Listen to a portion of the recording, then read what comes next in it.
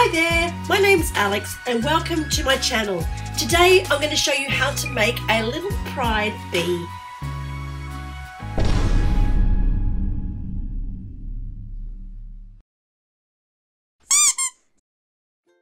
So I've taken my chunky bee pattern and shrunk it right down to a really cute size bee. And you can change this colour scheme on this like I have for my rainbow pride bee. And I'm going to show you how to do that. Both of these bees are made using exactly the same pattern, just different yarn. And this is Priscilla. She's made using the chunky size pattern, and I may have a tutorial coming up for that soon if anyone's interested. So this pattern is the smallest in the 4 different bee tutorials that I have available at the moment. The pride size, which is the smallest, 28 stitches around. Then we go to the mid, which is 36 stitches around. The big, which is 48 stitches, and then the giant chunky size, which is 60 stitches around. Now I put together a colour scheme guide for you. There are 19 rounds in this smaller size bee, and this little guide will show you if you wanted to do a pride bee or change up your design. This will give you a guide as to which rounds you should put your colours in so that you get your pattern correct and the size of the bee correct. So I hope that you find this helpful. Okay, so the things you're going to need for this project, obviously you're going to need yarn in the colours that you want your finished bee to be. A crochet hook, scissors, a darning needle, some poly fibre fill, 2 safety eyes or felt and glue, and some embroidery cotton or yarn for the mouth, and some felt and fabric glue for the cheeks if you wanted to use it that way. So for this tutorial, I'm going to be using milk cotton yarn, which is around about a DK2, a worsted weight yarn, and a 3.5mm hook. And I'm using the colours for the trans flag. Okay, so we first start by creating a magic ring. Now, if anyone out there struggles with creating a magic ring, and trust me, I know how hard it is when I first started using this method. I do have 2 tutorials on my channel. One has got a complete hack for anyone who's really struggling with how that works. And for round 1, we'll be creating 6 single crochet stitches into that magic ring. Now don't tighten that magic ring completely until we have actually joined, and I'll show you how to do that. So we'll be using a method that I call transitioning, and what we're actually doing is we're going to, rather than working in a spiral like we would normally do with amigurumi, with the bee project we're going to work that into rounds, individual rounds. So what we want to do is join to that very back loop of the very first single crochet stitch we created, just by slip stitching that yarn through, and we've completed a complete circle there. Then the very front loop, we're going to be able to put our hook under the front loop and the back loop and start our next round by creating a single crochet. And this pattern calls for an increase, so that's going to be 2 single crochet stitches into that first stitch space of round 2. Time to tighten up your magic ring now that we've joined back to the beginning of our round. I will actually show you again in the next round how I have transitioned. Also, don't forget that YouTube has the facility there that you can slow down anything that I'm doing or speed up anything that I'm doing on your video. Now we're going to be doing 2 stitches into each of those stitch spaces, which will give you 12 stitches at the end of round 2. Now on to round 3, and I'm going to show you that transition again. Looking at the 2 top loops of the first single crochet stitch you created in that round. We're going to insert the hook under the back loop only, pick up some yarn, pull it through the loop on your hook, and now we can create our first single crochet for round 3 into the front and back loop. So this round calls for 1 single crochet, 1 increase, 6 times round, giving you 18 stitches at the end of round 3. Now, if you're getting the hang of that transition, well done, because it is a little bit of a tricky thing to learn, but you're going to thank me for it later.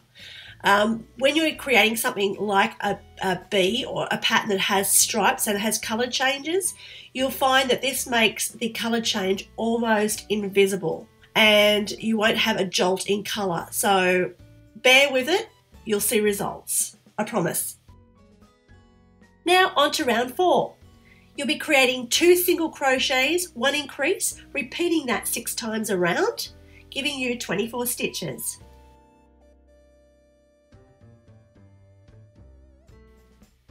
Now, I just wanted to say to you that it wasn't until I became a content creator that I realised just how important it is for the support of your community.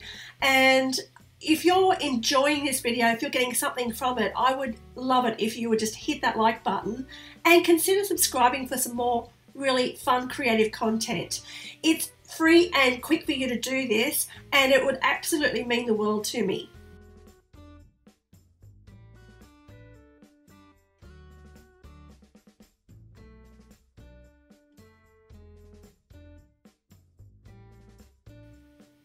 Now on to round 5, and it's 5 single crochets and an increase, and we repeat that only 4 times around, which will give us 28 stitches at the end of round 5.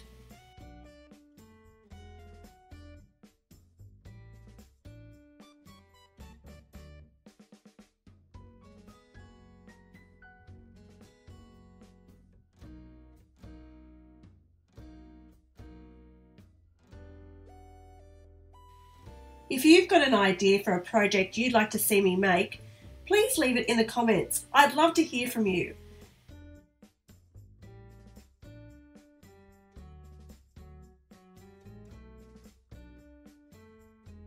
So we'll be on to round 6. Round 5 was the last round of the blue colour for me until I get to the bees behind. So I want you to just check the chart and make sure, whichever bee it is that you're making, where you're up to with round 6, whether you need to have a colour change now or whether you need to colour change next round or round 7. So just be aware of where your colour change is. Now I'm going to show you how to do a colour change where it's seamless and you can't see any jolting colour. What you're going to do is undo the very last single crochet stitch that you created in that previous round. We're going to half create our single crochet. So yarn over, pull it through, but not complete it. So we pick up the new colour, wrap it over the hook, and pull that through to complete that last single crochet stitch. Now we'll transition with the new colour and continue on our pattern, which will be single crochet all the way around for round 6. So going through both those loops again, doing your transition, and now we're into our new colour. So whenever you have a colour change in this pattern, you'll be colour changing this way. You can tie the tails of the colours that we've just changed over. That keeps it nice and secured. And if you know me, I like knots, so it gives me a chance to tie some knots and then continue. So rounds 6, 7 and 8 for me are going to be single crochet around with the pink colour. Now because rounds 6 to 14 are actually all the same, they're just going to be single crochet around. So that's 28 stitches around, giving you that nice stripy bee body.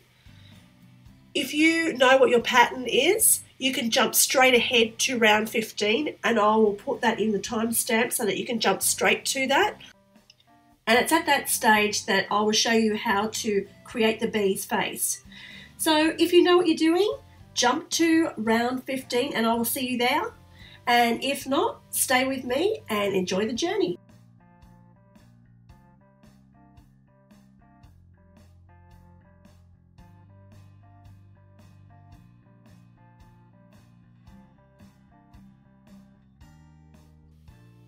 Now on to round 9, and my colour change will be to white. So I'm undoing that last stitch, incorporating the white yarn halfway through that single crochet stitch, transitioning, and rounds 9, 10 and 11 will be single crochet around, giving you 28 stitches.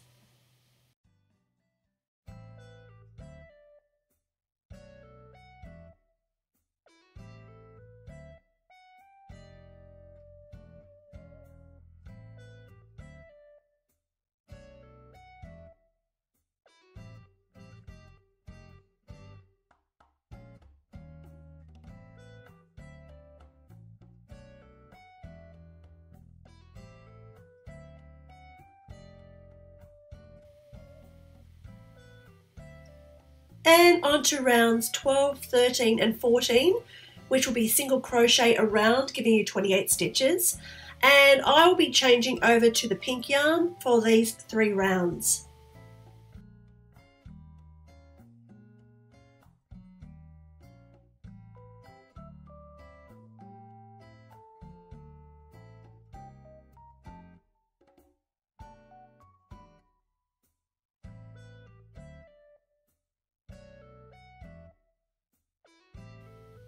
And when you're finished round 14, you can trim your yarn and we're going to create the bee's face.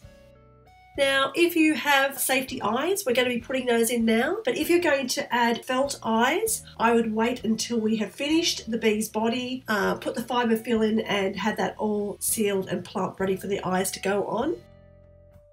But let's start the face by making the antennas. Create a slip knot around about 1 foot or 30 centimetres from the end of the yarn and pop it onto your crochet hook. We're creating a variation of a chain stitch by wrapping the tail yarn over the hook, picking up the yarn, pulling it through those 2 loops now on your hook, as you would with a normal chain stitch. Do that again, the tail yarn over the hook, picking up the yarn with the hook end, pulling it through the 2 loops on your hook. So you want to create 5 of those stitches in total, trim your yarn and then pull the tail of the yarn through the very last stitch.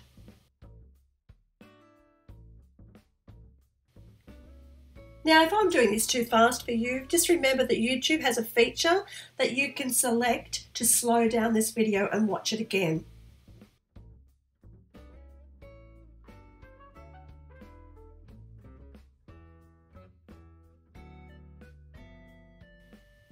Okay, let's do that again for the second antenna. So we're creating a slip knot and putting it onto our hook, using the tail to go over the hook and picking up the yarn that's attached to your ball of yarn, pulling that through the 2 loops on the hook. Tail over and yarn through the 2 loops. Tail over, yarn through 2 loops. And one more time. Okay, trim the yarn, pull the tail through, and you've got 2 antennas.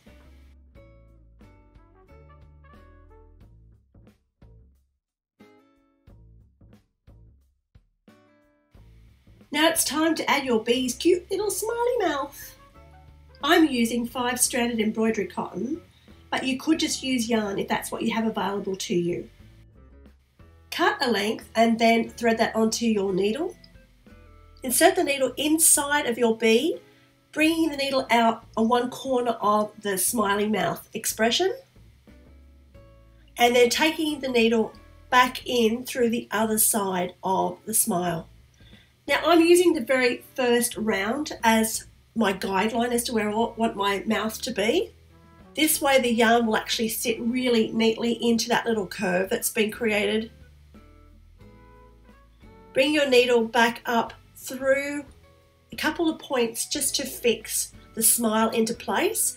So all I'm doing is going over the yarn smile, that little curve of the smile, and then inserting the hook back into the very same hole, and that will actually hold that into place. So I'm fixing that into 3 different points around the smile. And then taking my needle back through to the other side, to the reverse side of the bee's face, so I can tie some knots, fasten the tail of my embroidery cotton with the beginning tail of my embroidery cotton to keep it all fastened in place. So you can just tie a couple of knots and then trim off any excess.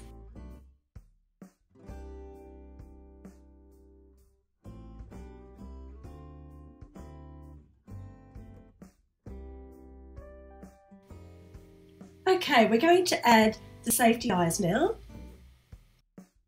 Now they're about a 9 to a 10 millimeter size safety eye. which I would say is around about 2/5 of an inch. But just use the size that is suitable to the yarn that you've used, because as you can see with the rainbow bee in the background, I've had to use quite a bit bigger eye for that one because it's a bigger size yarn, bigger size bee. Now, as far as the placement goes, I like it to be either in line with the mouth or up a little bit higher.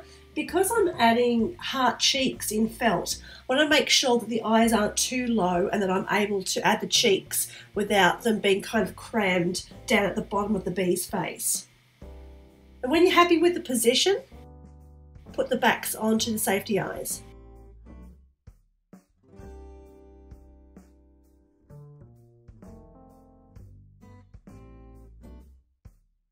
Okay, it's time to fix the antennas into place.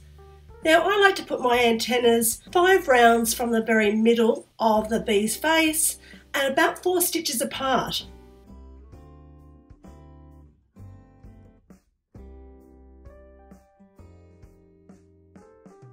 So I've worked out roughly where I want the first antenna to go, and I bring through one of the tails of yarn from one antenna.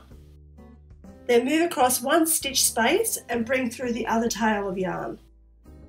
And you also want to make sure that your antennas are curling over because they look quite cute like that. Repeat this process with the second antenna. Now I didn't like where I put my antennas the first time round, so I moved them, which is pretty easy to do.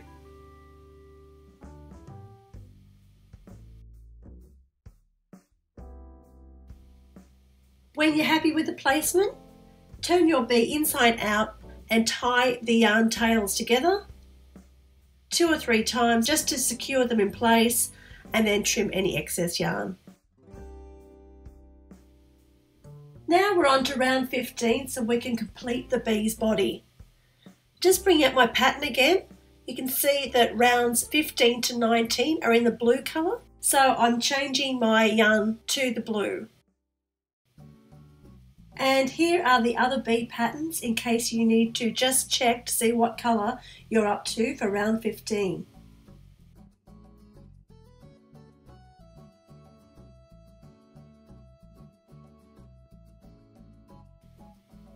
Change to your colour yarn and then continue on for round 15, which will be single crochet all the way around, giving you 28 stitches.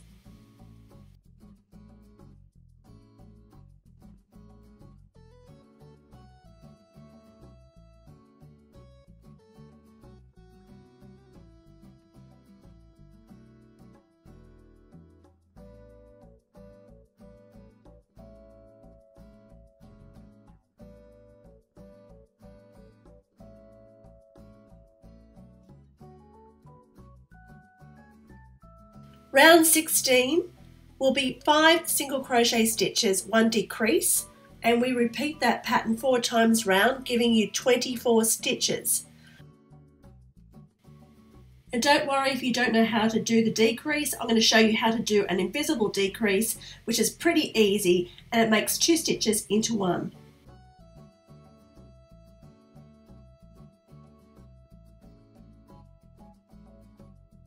Now we're working with the next 2 stitches, and we're just going to use the very front loops of both of those stitches. So by inserting our crochet hook into the very first front loop and then into the front of the second front loop, yarn over and pulling that loop through the 2 loops that you've picked up onto your hook, and then yarn over and pulling it through the remaining 2 loops on your hook as you would with a single crochet stitch. Now I'm going to show you that again.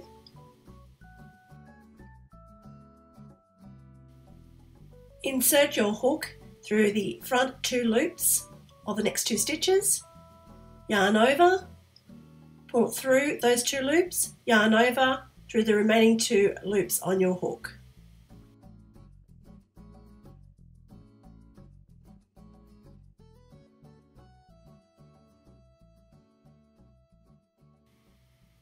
And on to round 17.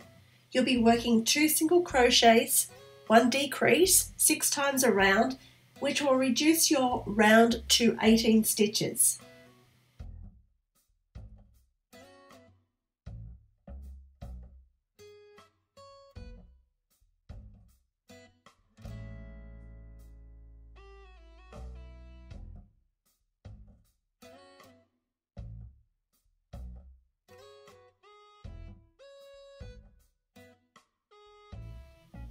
Now when you finished round 17, it's the perfect time to add our first lot of fibre fill to our bee, or as I like to call it, some lovin' stuffin'.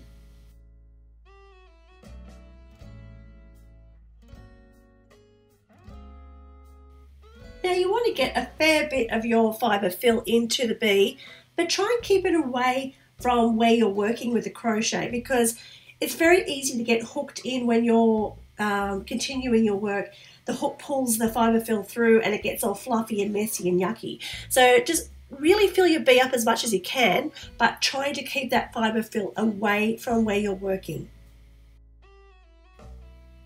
And one way I like to keep the fibre fill away from the edge is while I'm crocheting from this time on, I'll keep a finger inside, just pushing down that fibre fill away from where I'm working, and that seems to work out pretty well. Okay, so on to round 18, which will be a single crochet and a decrease, and we'll do that 6 times round, giving us 12 stitches.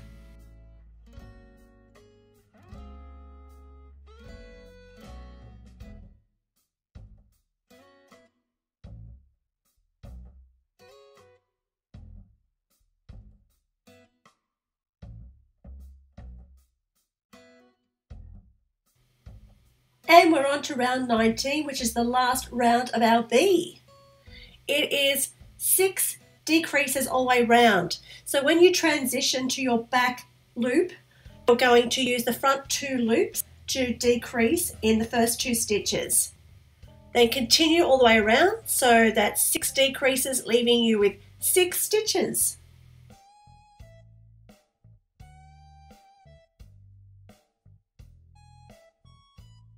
And when you've completed your last decrease, you can trim your yarn and pull the tail through that stitch.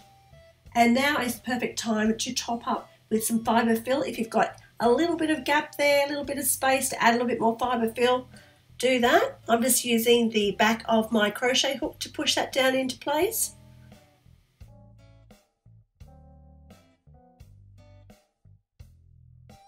And now thread your yarn tail onto your darning needle, and by going into each of those 6 stitches, I'm just going in from reverse through the top stitches.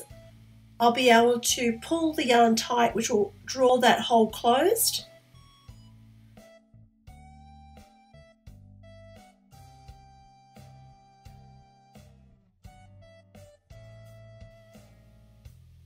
So pull the tail firmly, and that will close up that hole. Then just weave the tail of the yarn through, backwards and forwards, through the same colour as your bee's behind. And when you've woven that through a few times, just trim that yarn off, and you've completed your bee's body. Yay! So chubby, so cute. Now we're going to add the little heart cheeks. Now I've got these little red hearts that I've cut out of felt, and I just want to try them for size, but I know it's not the right colour. So yeah, I'm pretty happy with the size, and I grab out some blue and pink felt. So you just want to take some felt that you think matches your bee's design. I've gone with the pink, and I'm just going to cut out 2 little hearts. When you've cut out one and you're happy with the size, just put that onto another piece of felt and then use that as your template guide. Or if you have something that's already the right size, you could trace around that onto your felt using a Sharpie or another marker, and then trim it out using your scissors. I'm using some fabric glue, which is an all-purpose sort of craft glue. And sticking those on. And I really think it brings your bee to life, having those cute little cheeks. Now on to making the wings. Grab the colour yarn that you're using to make the wings. I'm using white. Create a magic ring, leaving a long enough tail to be able to sew the wing onto the bee when you finish creating it. And work 6 single crochets in the magic ring.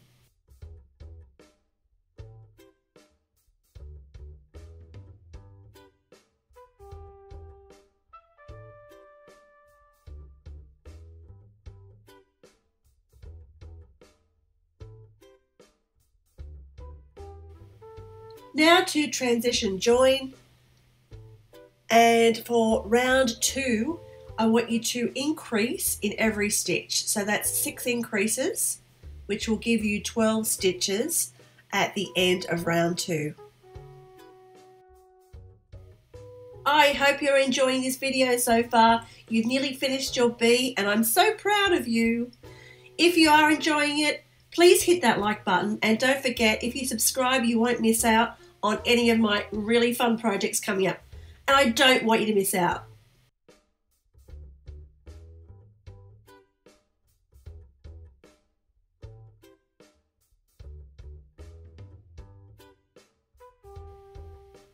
And now it's on to round 3, which is our final round of our little wing. So we start with an increase, followed by 10 single crochet stitches, and then the very last stitch is an increase. But don't transition, there's one little step we need to do after that.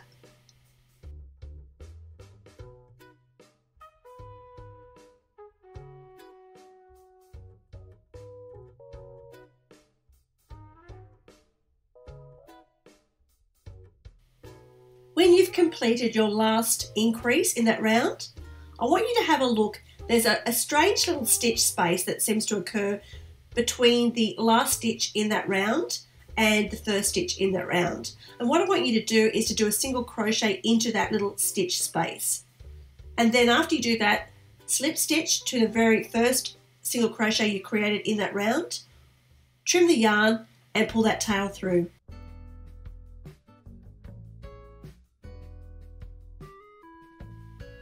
Now, of course, you just created one wing, but you don't want your bee to fly around in circles, so you'll need to make another wing.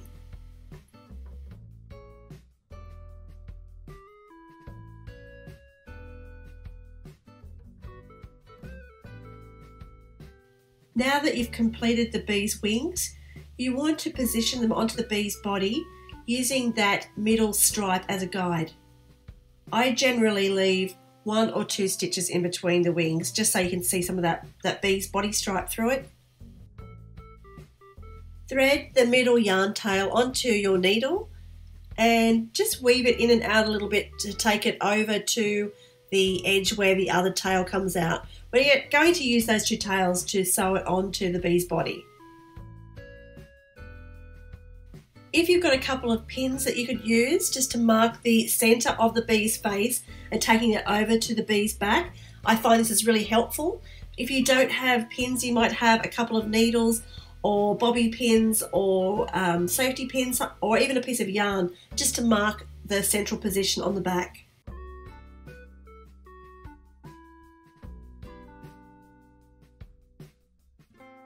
Now, there's no exact or particular way you have to sew the wing onto your bee. I'm just using the tail that I've already moved over to the edge of the wing, and just by going in and out of the stitches on the back, sewing that onto the position that I want. I'm also using the curve of the wing facing upwards. This way you can actually get the wings into 2 different positions on your bee, so you can have them so that they're cupped and inward and quite cute and sitting upwards, or you can flatten them out and make them look like they're flying, which is pretty cute as well. When you're finished and happy with the position, I usually just tie the tails together, hide them in the bee's body, and then trim the excess yarn.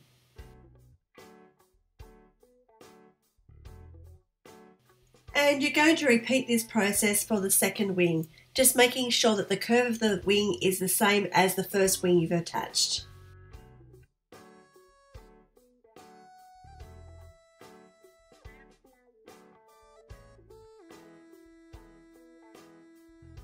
And ta-da! I really love this bee pattern. I hope you've enjoyed creating your own little bee.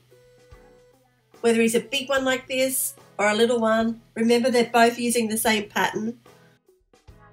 As always, I'm really happy with this project, but I do have to ask my little dog Piglet. Piglet, what do you think?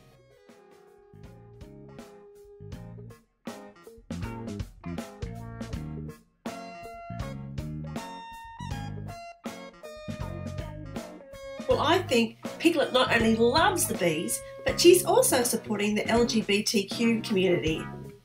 Thanks, Piglet.